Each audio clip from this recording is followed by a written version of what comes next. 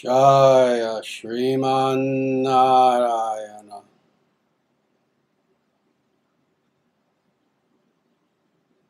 Jaya Bhagavan Shri Krishna.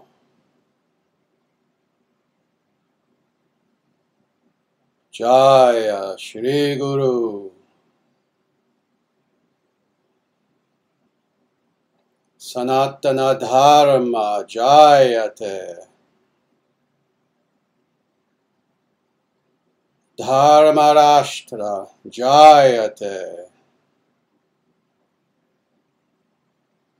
Suryavansha Jayate.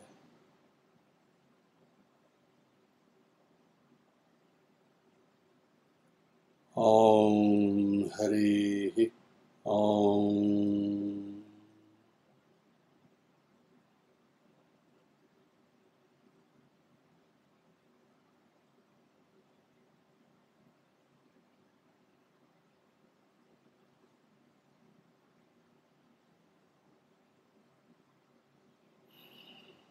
Namaste, everyone. It is absolutely my privilege and my honor to be with you this evening for our Monday live stream Satsangha. And what we're going to be doing today is the continuation of what we have been doing for the last two live streams, and that is the teachings of Sri Chaitanya Mahaprabhu.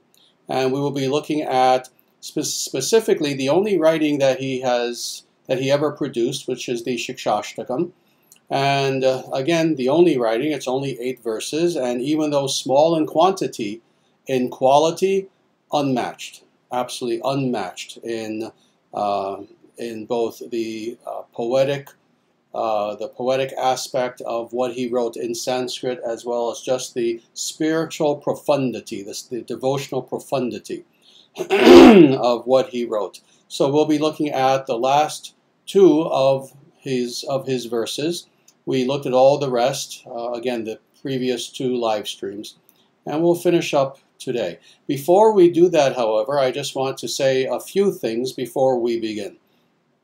There has been rumor going around that the International Sanatana Dharma Society was going to have a conference last weekend.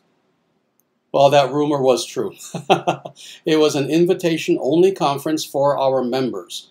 And it was not open to the public at all, so we did not announce it publicly in any way. It was exclusively for individuals who are 100% committed to the International Sanatana Dharma Society, and very specifically how we teach Sanatana Dharma, i.e. 100% authentically. So this conference went on the 13th and the 14th, that is, again, this last Saturday and Sunday. People began arriving as early as Thursday. People left as late as today, actually. There was one last person who left this morning and drove back many, many states away to his home. So indeed, there were quite a few people who were here in Omaha. And the conference itself was the very best conference we have ever had, both in terms of quality and quantity. We had many, many people in attendance. There were a total at the height of it of 60 people approximately who were attending the conference. And the quality of the conference was like nothing we had ever done before. We had international speakers. We had people who were both here in Omaha at our temple who did presentations. We had people also from several nations throughout the world who also gave talks, and those talks were conveyed to us through Zoom. And again, the quality of everything was absolutely wonderful and amazing. In addition to the official program that occurred with the conference itself, people, in addition to that, just being together, hanging out, taking tours of Omaha, etc., doing things like going out to eat and just being with each other, associating with each other, getting to meet new people, make new friends, etc. It was wonderful and beautiful in every way. Not only have I not heard anything negative about anything that happened with the conference, not even close. Most people who have spoken about the conference, it seems like they just can't stop going on about how truly wonderful it was. And again, the most wondrous thing was the association, the individuals who, many of them knew each other online. They knew each other's names either here on YouTube or through the Discord channel or in other ways, but they had never actually met face to face to the point where they could literally kind of touch each other if they wanted to. Well, that happened for many people this last weekend. And again, friendships were made that I know will last forever. Now, how does one become involved in an ISDS conference? You have to be involved in the ISDS. You have to be a serious person. You have to be a member. You have to be someone who we know extremely well, and we know that you're serious. We know that you're sincere. We know that you're not playing games, but that indeed you understand Sanatana Dharma for what it truly is. You want to practice it and understand it authentically and sincerely so. And again, you are committed to the ISDS. So thus, for example, every member, every monthly tithing member was invited to this conference. And many other well-wishers were invited as well. So if indeed you want to be invited to a conference at some time in the future, become very active in the ISDS. Become a supporter of the ISDS, a serious supporter. You know, practice our practices, practice our sadhana, learn our philosophy, etc. And once that is the case, indeed, you will receive very miraculously an invitation for the next conference that will occur. This is a yearly conference. This last one was the 8th that we've had of yearly conferences. So it's gone on for 8 years.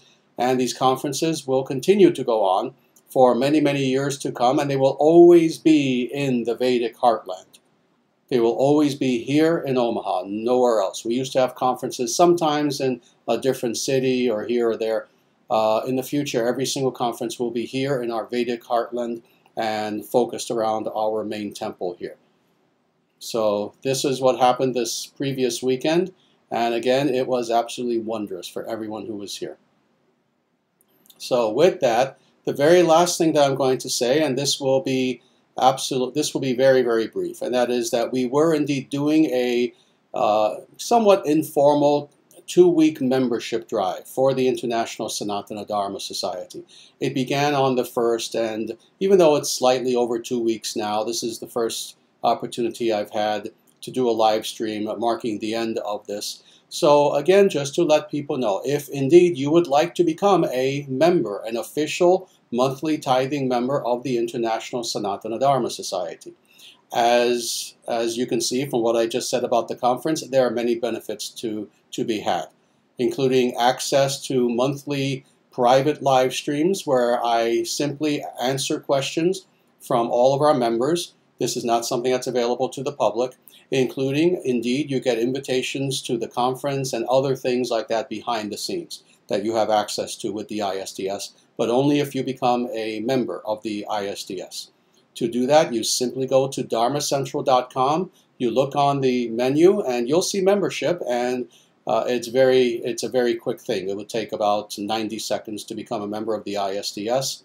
And in that way, the most important thing of all, even more important than exclusive Q&As with me or conferences or anything like that, the most important thing is that with that monthly donation, whatever it is, $5, $500 a month, whatever it is, you are helping the ISDS and you're helping me to restore Dharma to this world. So I thank you for considering becoming a member of the ISDS. And with that, now let us dive into the last 2 verses of the Shikshashtakam that we still have to look at, and this will then complete this three-part series that we have been doing. So first we're going to look at Shikshashtakam and verse 7. So this is 7, and I will read it to everyone now. O Govinda, feeling your separation, I am considering a moment to be like 12 years or more. Tears are flowing from my eyes like torrents of rain, and I am feeling all vacant in the world in your absence. Very nice. So to repeat, again, these verses were written by Chaitanya Mahaprabhu, one of the greatest sages, greatest saints, greatest gurus, greatest acharyas in the history of Sanatana Dharma. He He thrived approximately 500 years ago, more or less. And again, there is not enough that can be said about the exalted nature of Chaitanya Mahaprabhu. And these are the only things that he wrote, even though he himself was a scholar, he himself was a logician. So he was a philosopher. He was someone who knew the scriptures, obviously extremely well, that's putting it lightly. He was someone who, more than anything, he was an accomplished bhakta. And despite all of this, again, he only wrote these 8 verses. But when we read these verses, we see the pure spirit of bhakti, of devotion towards Sri Krishna coming through. And again, this is one of the main things that we see. What we see are 3 things, really. And last time I mentioned 2 things, so I wanted to wait until we got to these last 2 verses. We see 3 things. First of all, we see tremendous humility on his part. And indeed, he teaches us humility, not just by giving us a straightforward lesson, oh, this is what it means to be humble, you do A, B, C, and D. No, not in a systematic way like that, but more importantly, more effectively, he shows us through his words what it means to have humility.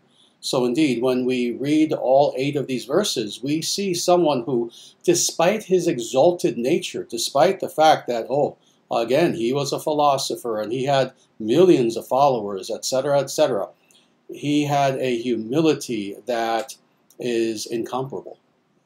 So this is one of the first things that we see. The other thing that we see, not so much in the verses we're going to look at now, but previous verses, is the emphasis on the holy name of God, on meditating upon chanting the holy names of God, and how we are to take shelter of the names of God, and how we are to chant the names of God.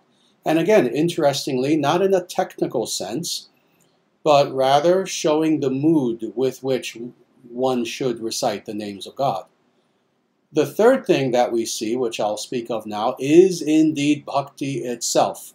What is the mood of an individual who is truly in love with Krishna, truly in love with God? You know, it's interesting. I always choose my words carefully, as putting it very lightly. In love with God. We see Chaitanya Mahaprabhu being in love with God. We hear about love of God all the time. Or even in Christianity, again, even among the circles of some Christian mystics, they'll talk about love of God. Oh, we are to love God. You'll hear this in many different places, different contexts. But I'm using my words very carefully. Chaitanya Mahaprabhu teaches us how to be in love with God. Now, what does this mean? Well, even from the material perspective, we know there are many different kinds of love. You know, there are some people who will say, oh, I love my cell phone, I love my iPhone. You know, the word love is used for everything. I love orange juice, I love this, I love that, or I love this person, that person, etc. Well, one of the greatest, that is the most intense, the most vibrant, the most impactful forms of love that we can have is when we are indeed in love. This is why, if you look at the history of world literature, if you look at lyrics of poetry, so many stories that take place, if you look even today at movies, at so many movies that come out, at music, you know, just modern music, at the lyrics, what do you find again and again and again? You find this concept of falling in love, being in love, finding the perfect person for you, etc., etc. This is a universal that we find among all humans, not merely to love, but to be in love.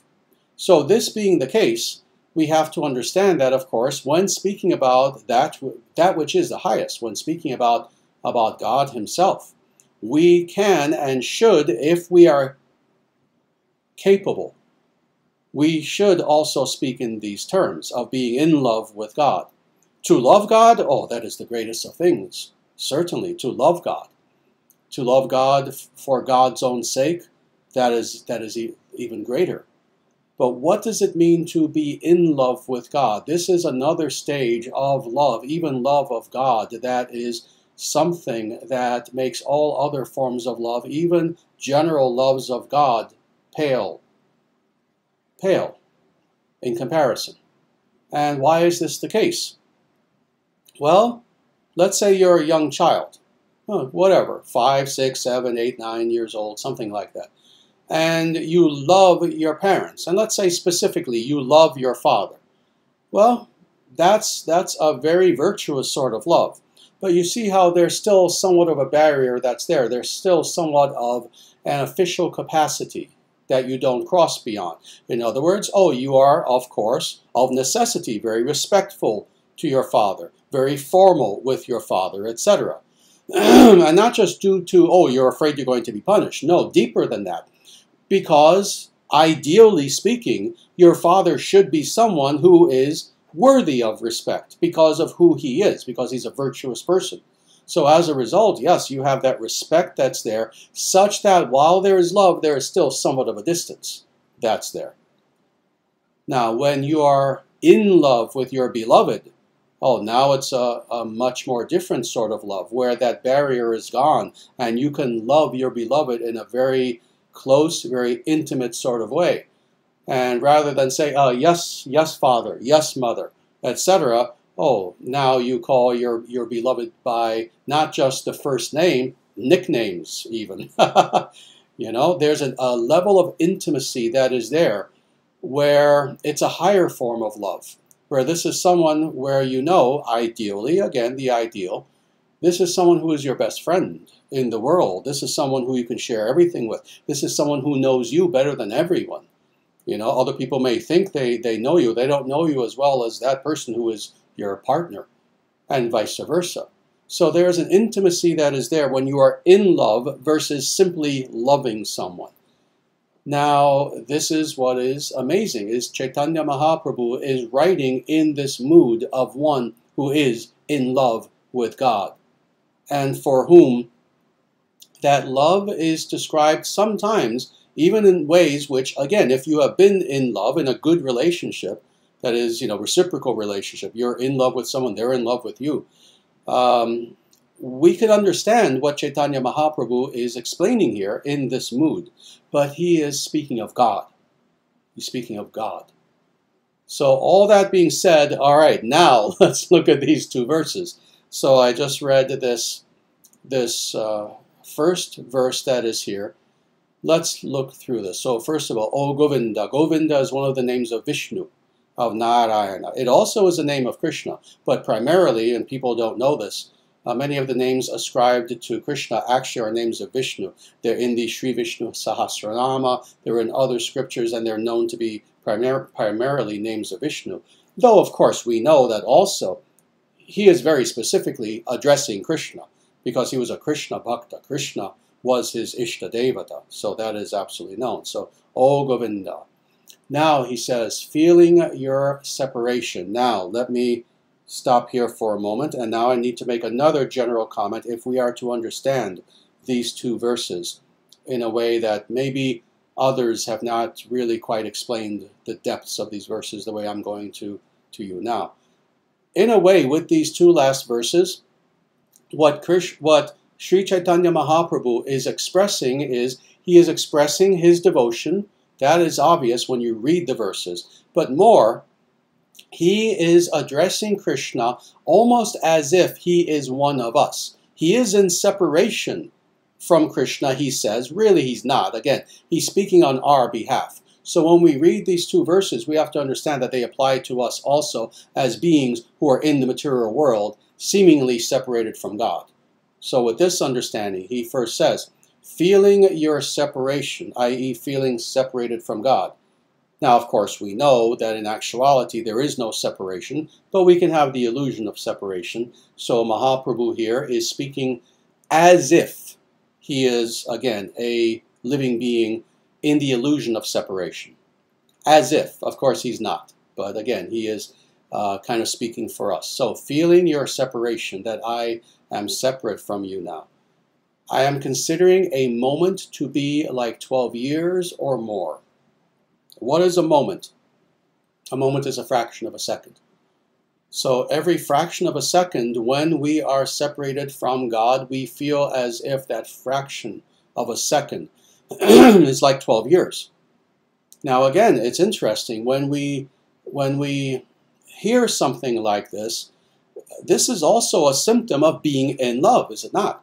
When you're in love with somebody, and again, not just you love them, but you are in the throes of being in love with them. When you're separated from them, even a short period of time, it seems like forever. And you're counting the moments. You're thinking, oh, when will I be with them again? When will I be with them? And it seems like now suddenly time itself has miraculously stretched. Where instead of a minute, it seems like an hour, etc., etc. So this is what he's saying. But again, who is he saying this about? He's saying this about God, about Krishna, not just a human person he's in love with. Chaitanya Mahaprabhu has always, throughout his life, been in love with only one person, and that is Krishna. So this is who he's speaking about. So I am considering a moment to be like 12 years or more. And now he goes on. Tears are flowing from my eyes like torrents of rain. Imagine this. Imagine this. And he means this both poetically because, you know, we have to say this. He wrote beautifully poetically. Chaitanya Mahaprabhu's verses are perfect as far as literary form. He meant this both poetically but also literally. Because if you read about the life of Chaitanya Mahaprabhu, he would often be in ecstatic mystic states in which indeed tears would just come from his eyes profusely as he thought about Krishna and his separation from Krishna being here within this world.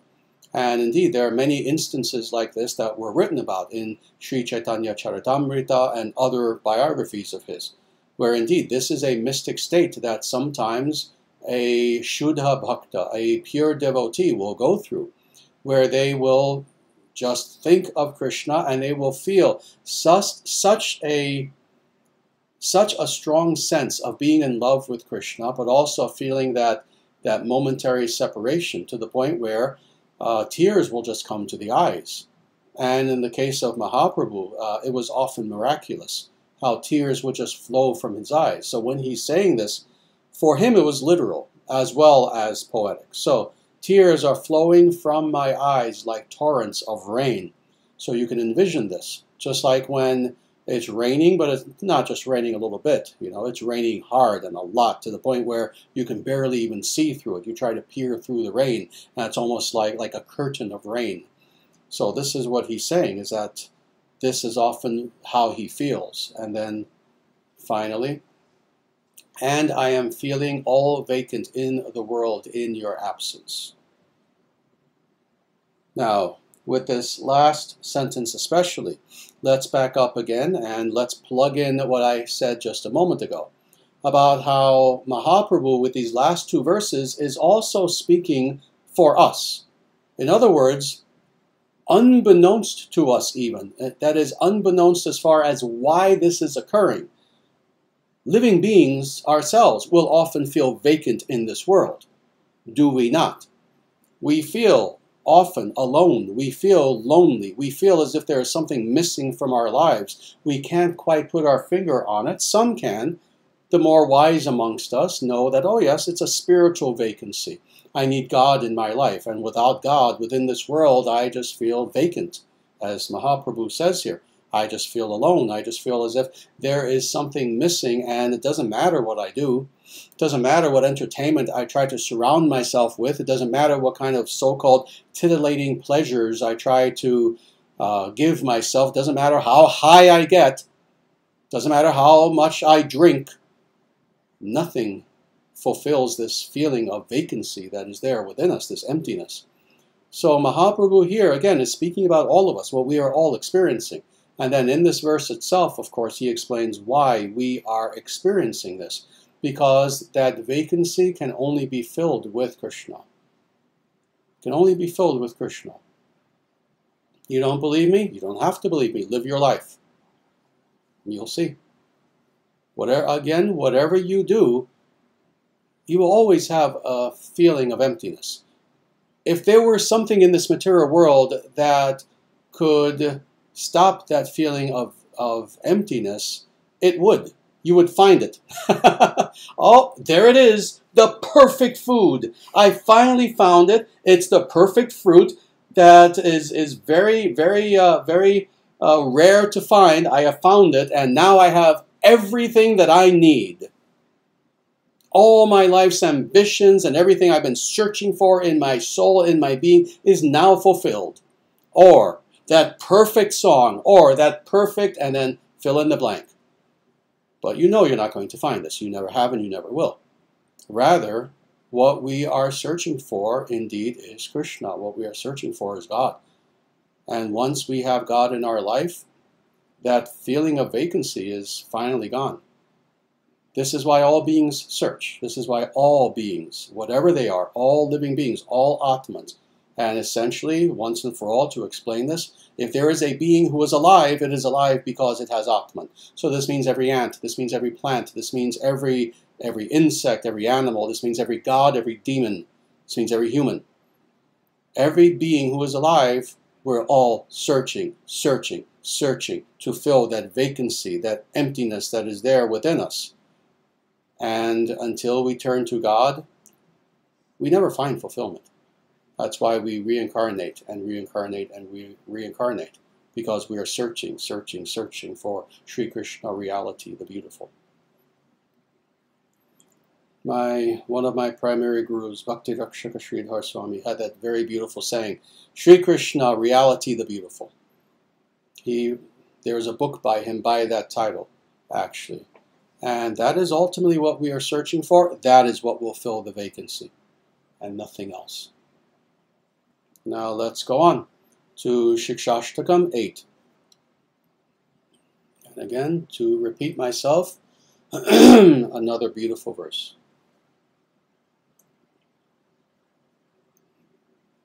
And Sri Chaitanya Mahaprabhu says, I know no one but Krishna as my Lord, and he shall remain so even if he handles me roughly by his embrace, or makes me brokenhearted by not being present before me.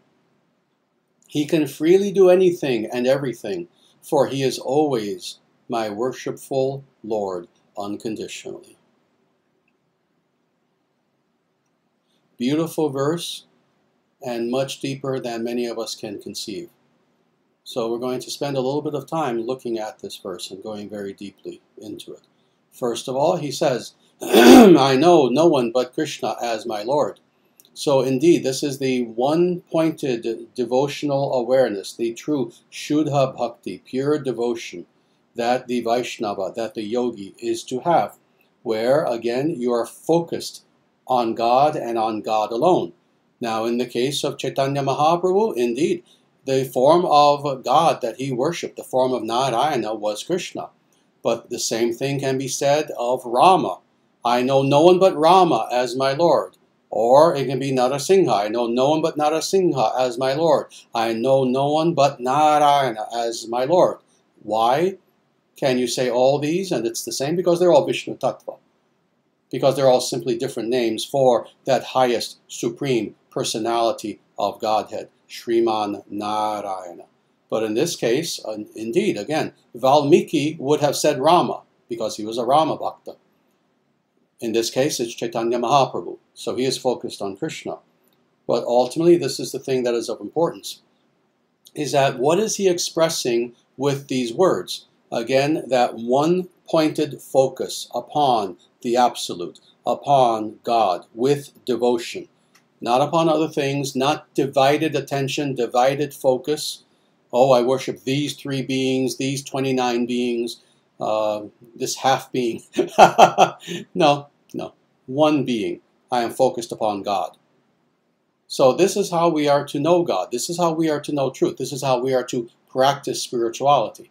It is by focusing our awareness on the one supreme being. So I know no one but Krishna as my Lord.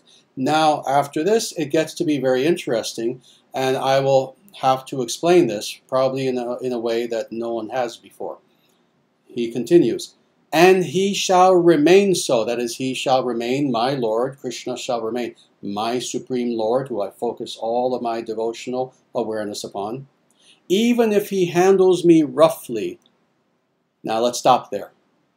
Now, again, keep this in mind. Now we have to plug in this information that I gave you before yet again.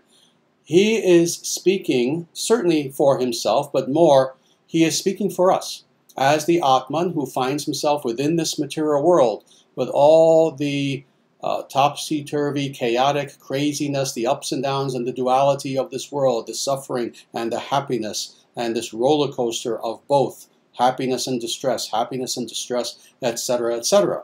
So this is why he is saying this. He shall remain so, even if he handles me roughly. Now, does God ever handle us roughly in actuality? You better believe he does not. God has nothing but love for us. But being here, situated within the material energy of God, of our own choosing, due to our own illusion, due to our own ego, we find ourselves, again, in this topsy-turvy, crazy world. We often feel as if, indeed, we are being handled roughly.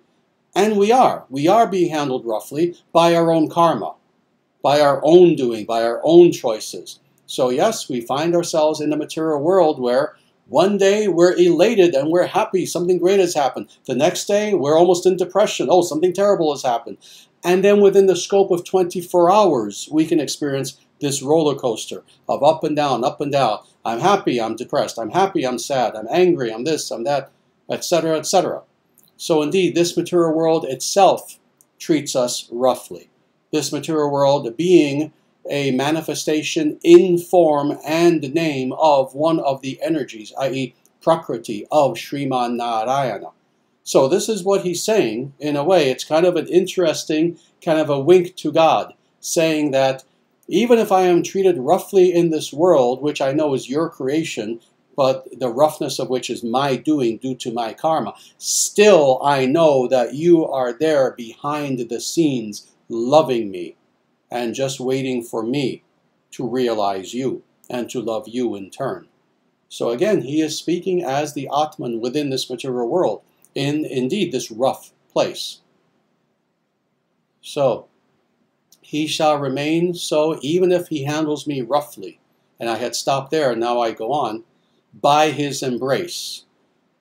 So it's very important to understand that we are to ultimately have the realization that when we are within this material world, things that come to us, whether seemingly good or seemingly bad, are ultimately all the grace and the mercy of God.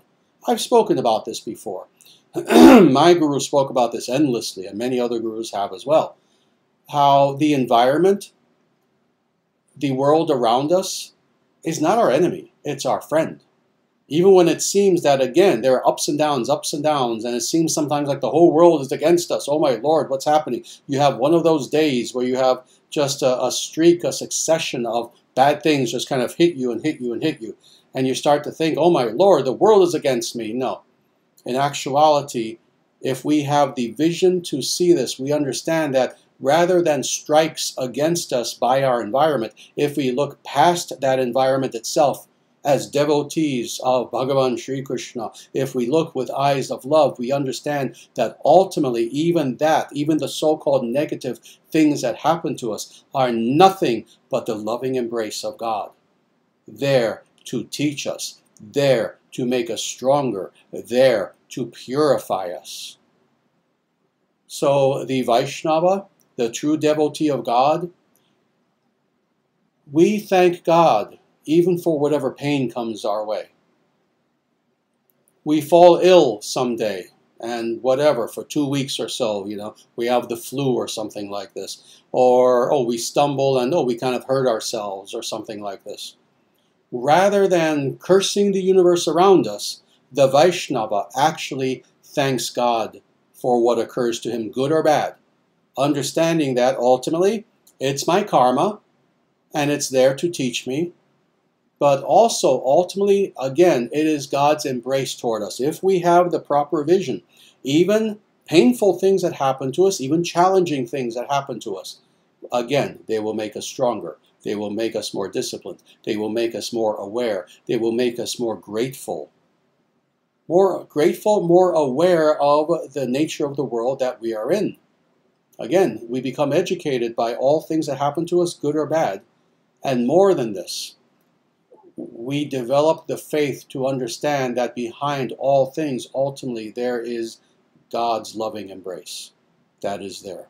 When we develop this vision, when we truly develop this vision and this devotional attitude toward God, it's not that bad things will stop happening to us. I've said this a million times. Even the rishi, even the sage walking through a forest might stub his toe on a large root, not seeing it, a tree root or something, or a big rock. Bad things will still happen once in a while, but this is the difference. The common person gets angry. The common person, again, blames the world. The saintly person is detached and realizes all things that happen to me, it's simply Krishna playing with me out of love. That's all that it is. It's just Krishna playing with me out of love. So thus embracing me. God is always embracing us. It's just a matter of, why aren't you seeing that? Very good. Or makes me brokenhearted by not being present before me. Again, this goes back to what we were saying before with the previous verse. How in our illusion, we think that God is not present before us.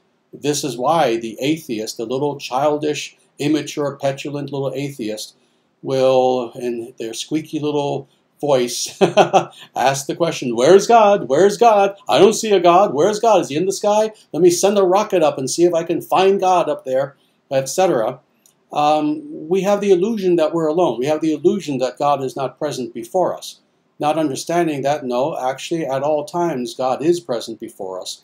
And when we have that illusion that we are bereft of God's presence, that is when our heart is broken. That is when we experience the sufferings of this world. Not understanding that, indeed, God is always here. God is present at all times, within all things. And indeed, when we develop Krishna consciousness, you've heard this term before. This was the term, beautiful term, that Prabhupada used, Krishna consciousness. Oh, we want Krishna consciousness. That is the goal of the ISDS. That is the goal of all legitimate Vaishnava Dharma, is to develop Krishna consciousness. And what does this mean? This means that we understand at all times that we are never separated from Krishna, that Krishna is in all things, present all around us, and that it's merely an illusion to think that there is an actual separation between ourselves and Krishna. To understand that in actuality, Krishna is here. And why do we not, quote unquote, see him? Why do we not experience him? It's not because of Krishna, it's because of us. It's not because Krishna does not desire for us to experience him at this present moment or at any given time. It's because we may say that we want to experience God, again, just like the atheist. You think the atheist really means it? When he says, oh, show me God. If he were to see God, he would die of a heart attack on the spot. The atheist doesn't mean it. In the same way, many of us, we may say, oh, I want to see God. But if we truly want to, then we have to develop, we have to cultivate that darshana, that vision of God through bhakti. Indeed, we have the ability to see God, not with these eyes, not with these senses, but rather within, internally, in our hridaya, in our heart. We can experience the presence of Krishna all around us at all times. Indeed, God is present within every single atom in existence. There's a microphone before me. God is within every single atom of this microphone. God is within my own body, every single atom of every single cell of my body, etc., etc. How do we not just know this theoretically? How do we experience this? We cultivate an awareness of Krishna. We purify ourselves in such a way that indeed we have Krishna consciousness. We can be aware of God, of Krishna at all times, 24 hours a day. Doesn't mean that we go into some sort of silly trance where we can no longer interact with the world. No, that's not what we're saying. On the contrary, I've said this many times. You look at the perfected rishis. They did things in the world. Sometimes they were advisors to kings and rulers of empires. They wrote books. They did mathematics. Many of them were scientists, etc., etc. They had families. Most of the rishis were married and had children, etc. but they were in samadhi. They were focused upon Krishna at all times while doing within this world. So again, how do we come to this? We come to this by practice, by practicing, by reciting. Now getting back to the earlier verses of Shikshashtakam, you see we're keeping this all self-contained, by meditating upon the holy names of God with humility, thinking ourselves lower than a straw in the street, etc. This is how we come to this Krishna consciousness. And now finally, let's look at the last sentence of this. He can freely do anything and everything, for he is always my worshipful Lord unconditionally. What is this? What is this last sentence? We know what this is. We've heard this before. Not in this exact wording. This is prapatti. This is what it means to be fully self-surrendered unto God. That this is the attitude that we have. God, I. And when I say I mean everything that I am on every single level down to the deepest essential core of my being. I am yours, and I am yours unconditionally, i.e., no matter what. I am yours, and yours alone. And you may do with me what you wish. I am yours, no matter what. This is what Mahaprabhu is saying here. So let's go through this. He can freely do anything and everything. So again, at this point, the pure Vaishnava relinquishes who he is at the feet of God. And there are no conditions. There is no, oh God, I am yours, except if you want me to do this, or with this condition or that condition. I'm yours, except for these clauses, clause 3a to D. No, we don't negotiate with God. Rather, what surrender, what prapatti means is what Mahaprabhu is saying here. He can freely do anything and everything with me. This is what Mahaprabhu is saying. This is pure surrender. We want to understand what is prapatti, what is this sharanagati. There are many different words for this. Atmanivedana, Atmanivedana. All these words mean the same thing. Surrender of oneself wholly and unconditionally at the feet of God. You want to understand what this means?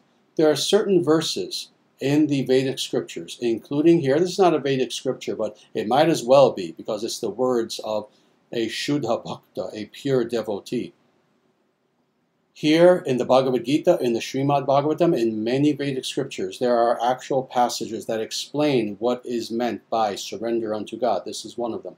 He can freely do anything and everything with me, for he is always my worshipful Lord.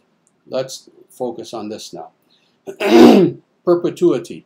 Perpetuity is one of the aspects of what it means to be truly and seriously a spiritual person.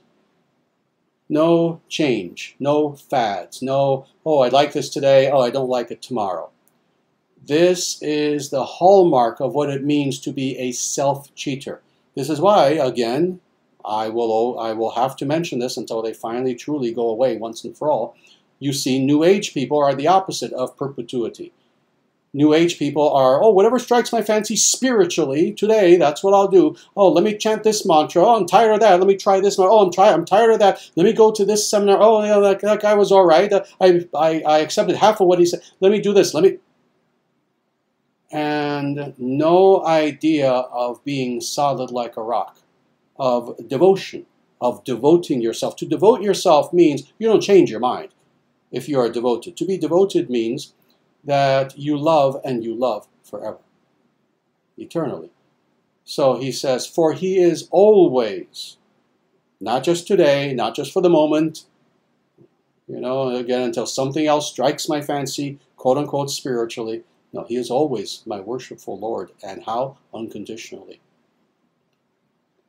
Doesn't matter the conditions. Doesn't matter what in his service I must go through. In his service, sometimes I'm having wonderful days when things are great and going along smoothly and harmoniously and everything is blissful. But then there are some days when oh, I'm doing things in his service, and it seems like, oh, no matter what I do today, I just get pushback and pushback and pushback from ignorant people. Doesn't matter.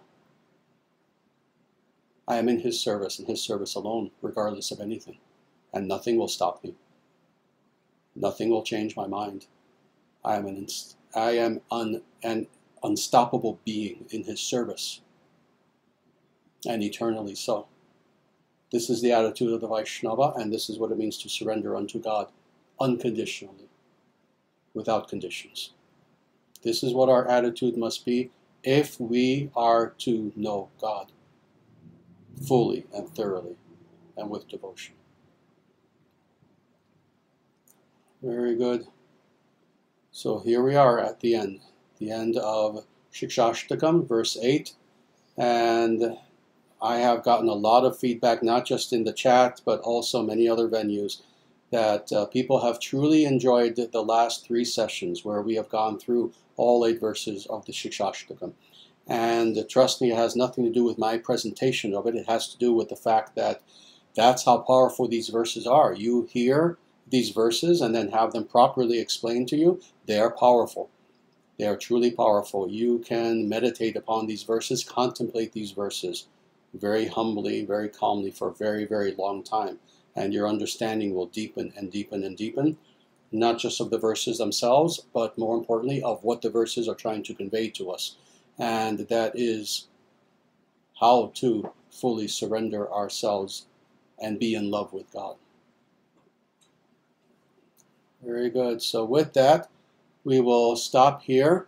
Thank you very much for listening to my discourse over the last 3 sessions on the Shikshashtakam. And with that, I will signal to everyone that now if you have any questions, either about what we've discussed today or any aspect of Sanatana Dharma, if you have any sincere questions, please feel free to ask, and it would be my pleasure to answer any questions that you have.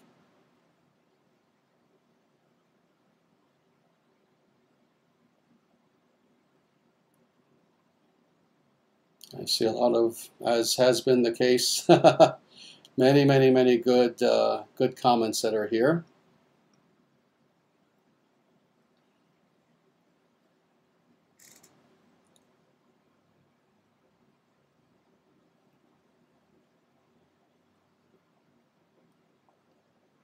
Very good. Om Namo Narayanaya. Very good.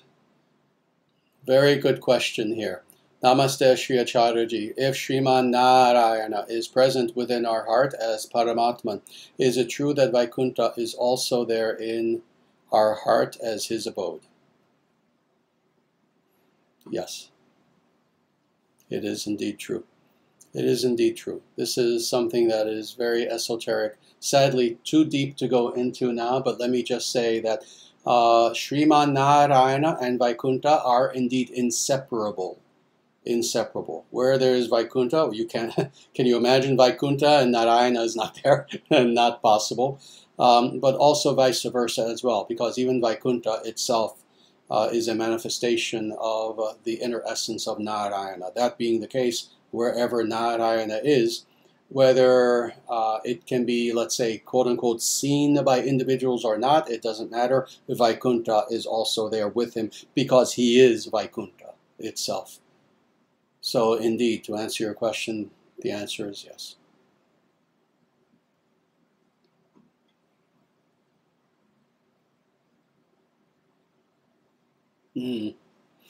Very good. Here is another very good question from Dharmachari, and it is Namaste Sri Acharyaji.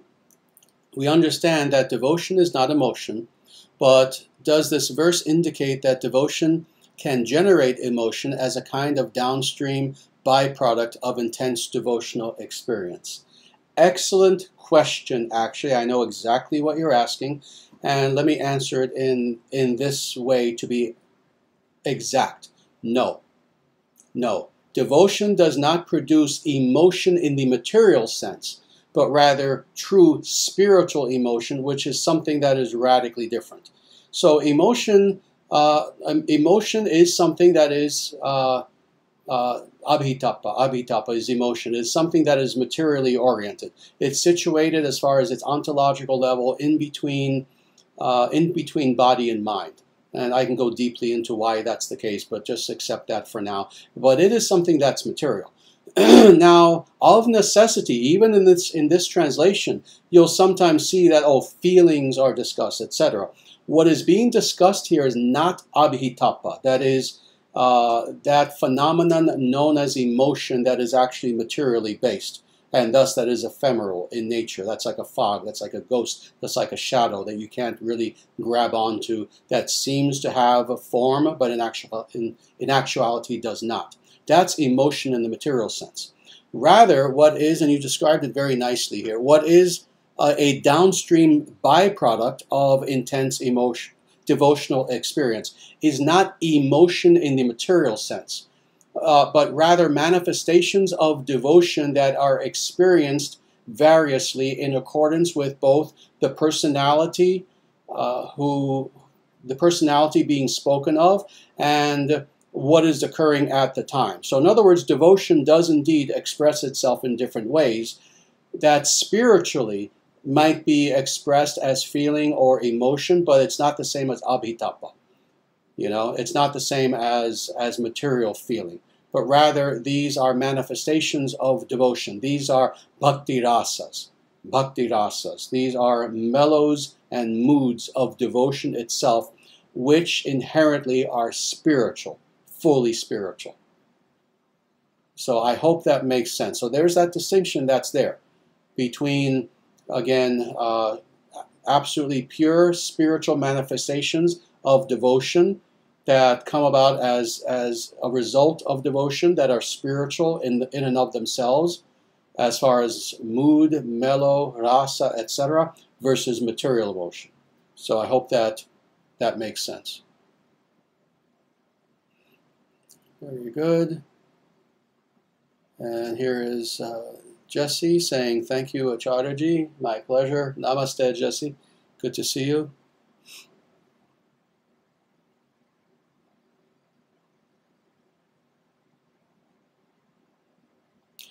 Good. Here is a good question from Berserker. Do single-cell organisms have Atman?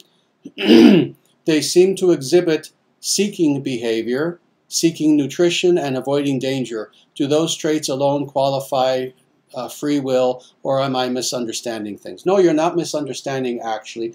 At the same time, to answer this with exactitude, not those traits alone, but those traits among other traits do indeed show that you're dealing with a living entity versus an entity that is not.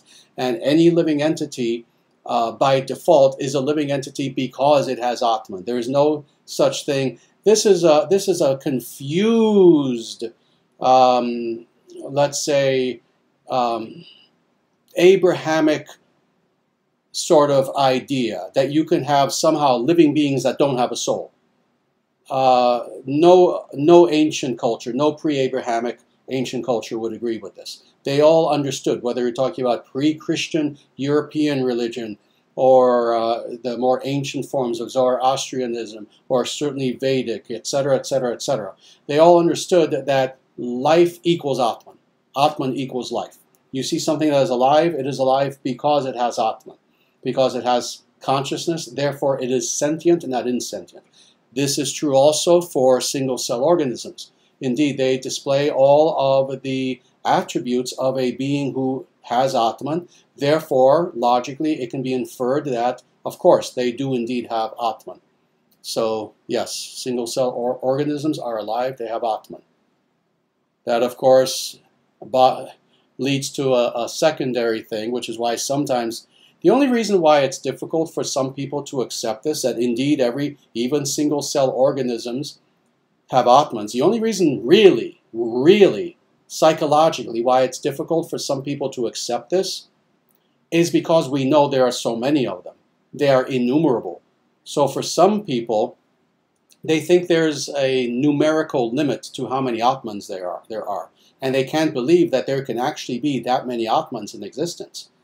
Again, that's the only drawback that some people have in accepting this. No, there are that many Atmans. There are an infinite number of Atmans in existence. And infinite means infinite, not infinite up to this barrier, up to this degree. Infinite means infinite. So I hope that answers the question. Good question.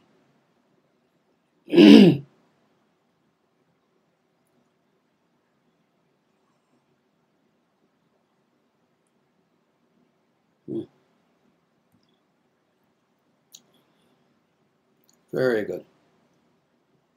Very good. All right, this is a very good question from Vedic Heartland. First he says, Namaskar Acharyaji. You have a way of explaining things so clearly. Thank you for saying so. What is the difference between Shankaracharya's Advaita and Vishnu Swami's, that is also Vallabha's as well, Shuddha Advaita? Thank you, and Sanatana Dharma Jayate.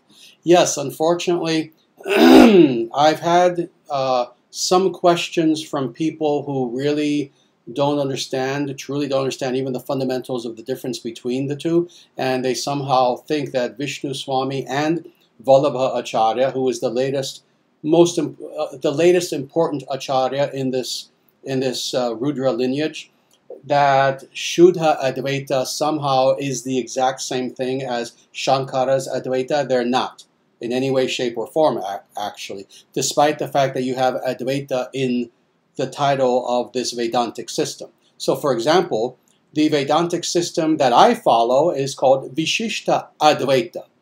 You see, you also have the term Advaita there. Simply because you have the term Advaita within the construct of a philosophical term does not mean that it necessarily has anything to do with Shankara.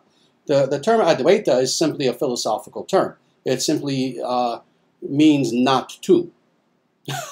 That's literally what it means. It means non-dual.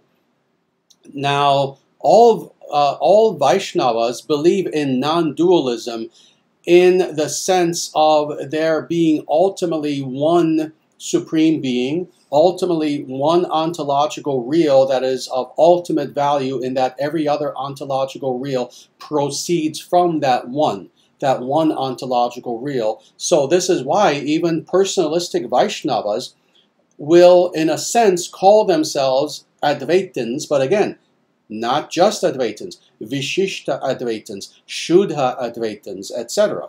So thus, we believe in the oneness of God. We believe that ultimately all things, including even Atman, including even Prakriti, ultimately have their source in God on the one hand, but then on the other hand, and this is true for Vishishta Advaitins as well as Shuddha Advaitins, we are personalists, i.e., we believe that ultimately God is not merely an impersonal force, but that God is a personality with everything that means philosophically and spiritually. That is not a persona, not a limited and flawed personality, the likes of which we see among humans, but a personality meaning a being who indeed has free will, has desires, has distinct essential attributes, and thus identity.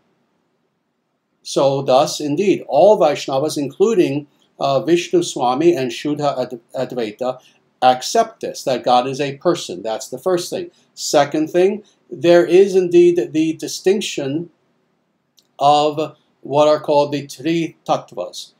All Vedantists accept the Tri Tattvas. That is, that the ultimate reals are Brahman, that is God, Atman, individual souls, and Prakriti, or materiality. The only difference being what is the relationship between the three. See, all Vedantists, both impersonalists and personalists, accept these Tri Tattva, these three reals. The difference being that for the Advaitins, the only one that is truly real is Brahman. The other two, i.e., individual Atman and Prakriti, Jagat, materiality, are a thorough illusion.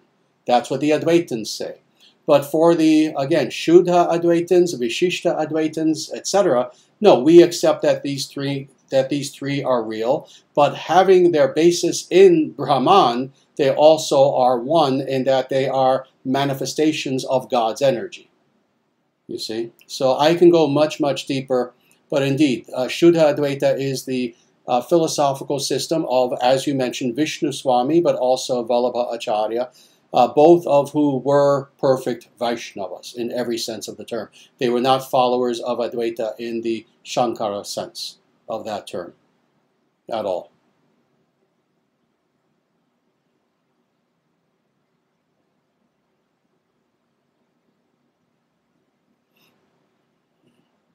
All right, Berserker has a second part to his question. If they, and I assume you're still speaking about one-cell organisms, if they do have Atman, and if our body is comprised of cells, does that mean that there are many Atmans different from ourselves operating in the world of our body? Yes.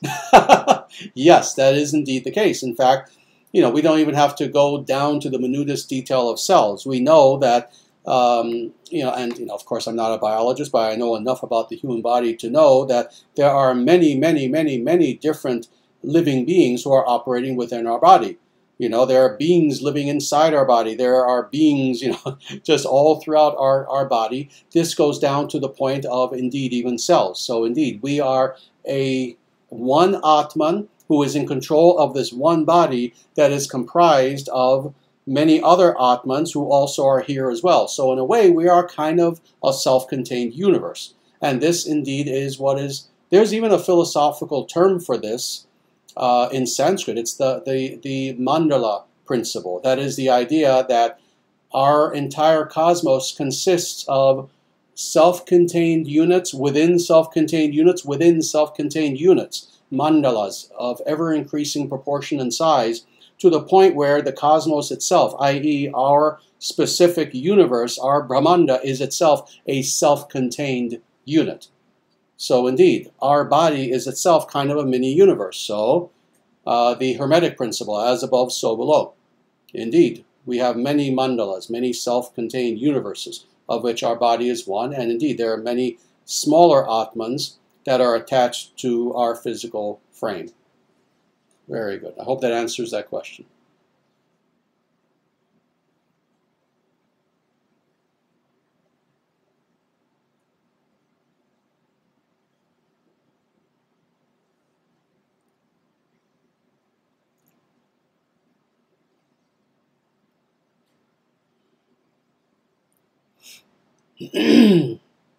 Very good. Oh, I'm just looking at the time now. We're actually past.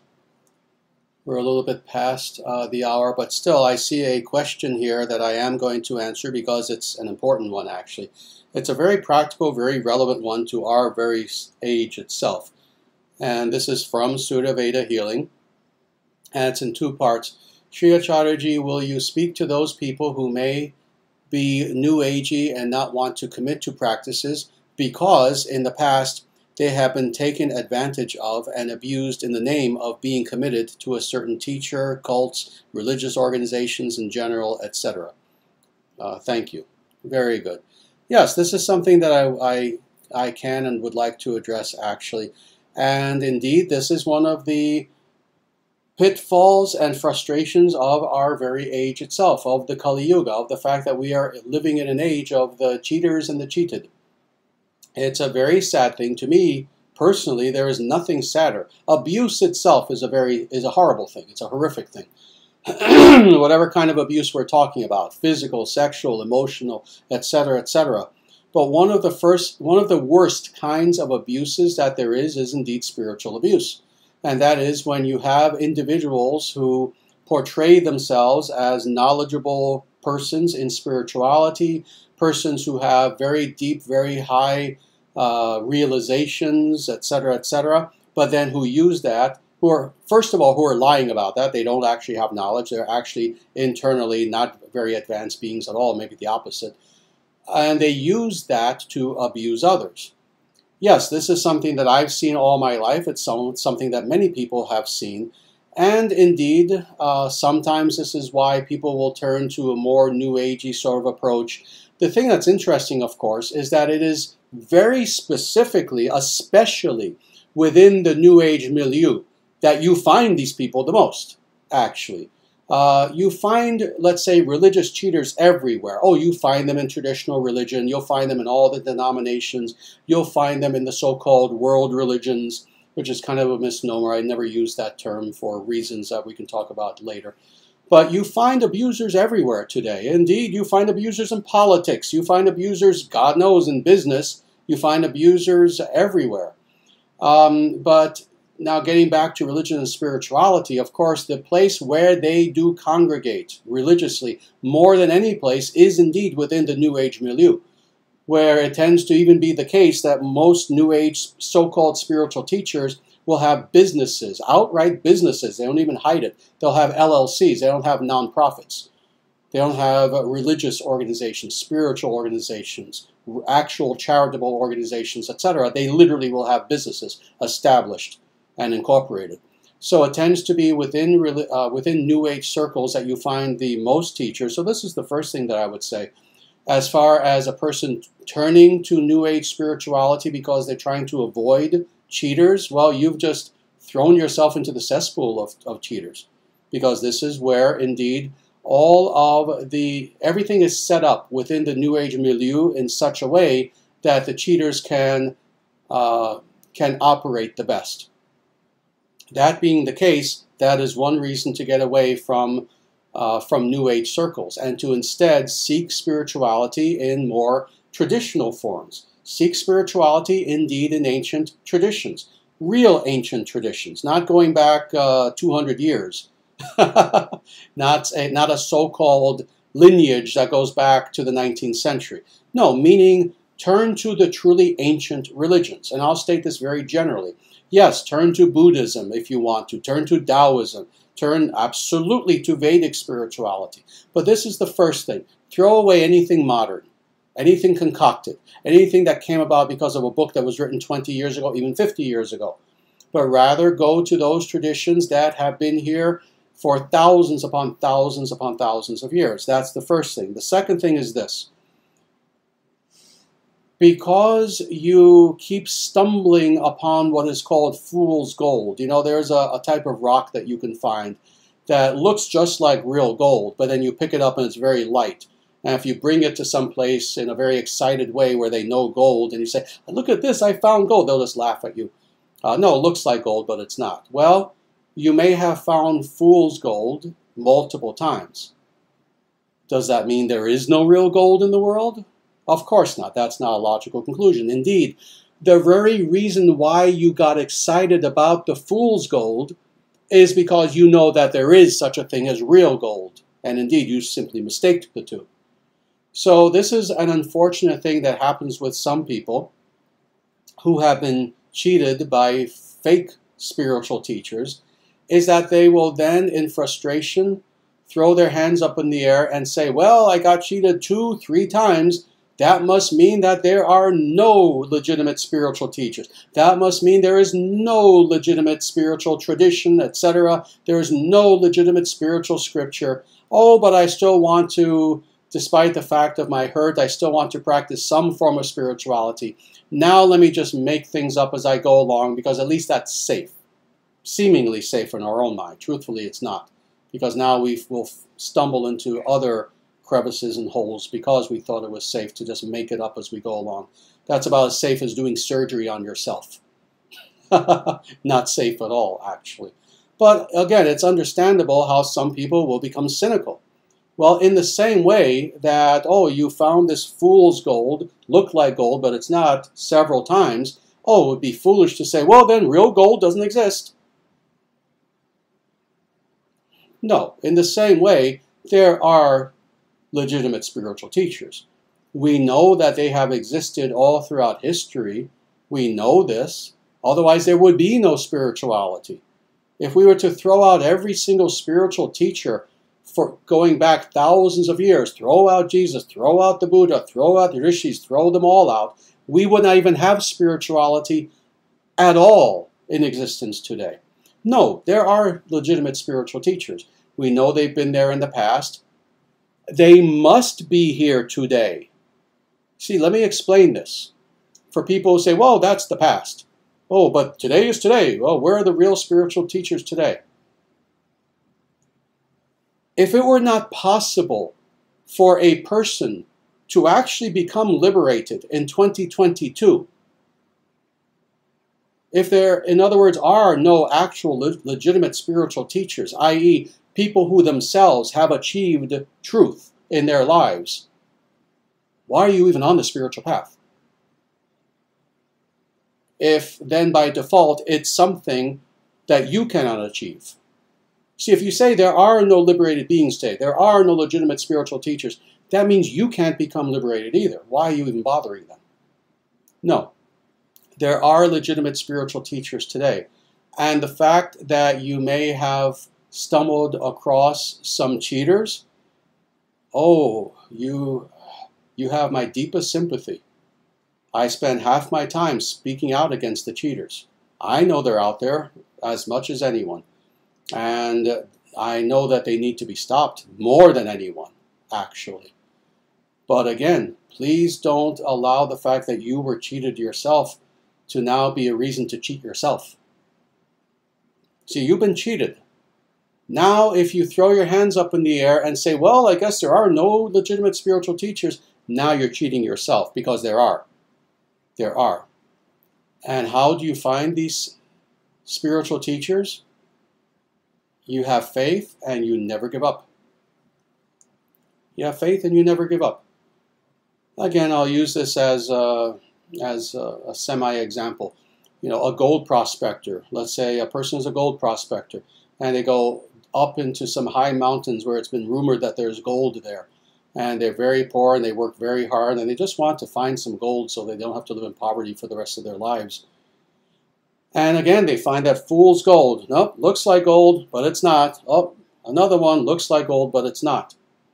What is that person to do? First of all, they are to have faith that they know gold does exist. People sell it every day. People find it. There is gold. And B, I will never find it if I give up. That's guaranteed. That's guaranteed. So what is that person looking for the gold? What do? They continue and they continue and they continue. And eventually they'll find that gold. In the same way, we as spiritual people, we may have been cheated before. We may have come across individuals who pose themselves as these great spiritual, wise individuals who are going to guide us in every aspect of our life, and they were just absolute rancid liars. We have faith that we know what we're looking for. We're looking for the real.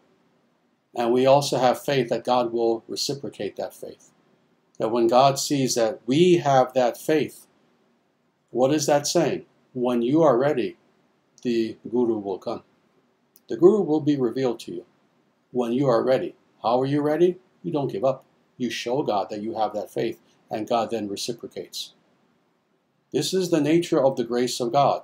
People talk about this all the time. Oh, grace of God, grace, grace. This is what the grace of God means. Is that we, first of all, we don't give up on God. We don't give up on our search. Doesn't matter if we've been cheated. Doesn't matter if, oh, we tried this technique only to discover it was made up by some idiot 20 years ago. It's not something based in reality. Not something based on an actual tradition. All right, well, we keep looking. And you keep looking. And you look with sincerity, and you look with faith, and you look with devotion, because you know what you want. What do you want? What do you want? That's the other thing.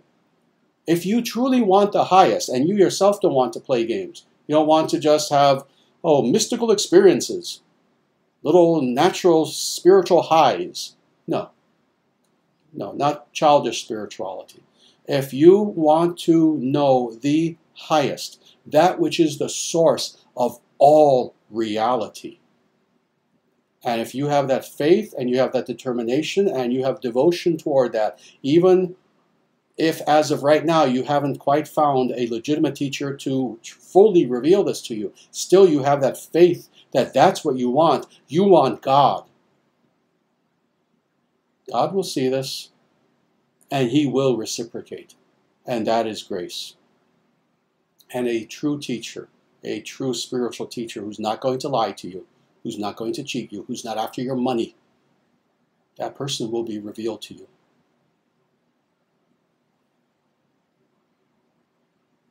Now this is the next thing. When that person is revealed to you, will you be ready?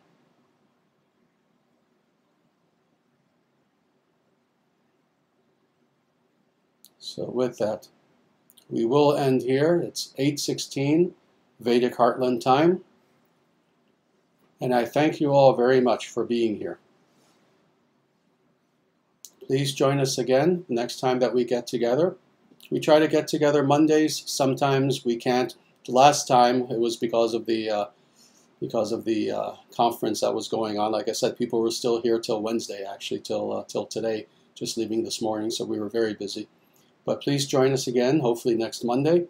And in the meantime, please take these verses that you now have of the Shikshashtakam, contemplate them, and make them come alive in your life. With that, Namaste.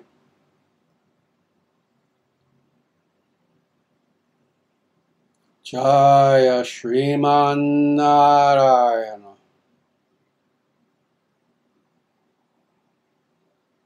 Jaya Bhagavan Shri Krishna. Jaya Shri Guru. Sanatana Dharma Jayate. Dharma Rashtra Jayate. Suravansha Jayate. International Sanatana Dharma Society Jayate. Vedic Heartland Jayate.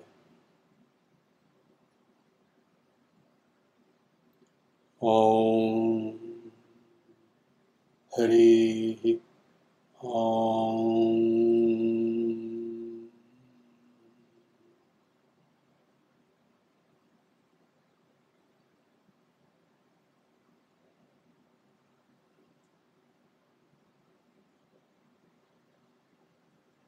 And with that, everyone, until the next time that we get together, I ask you all that in every way, you please take very good care of yourselves.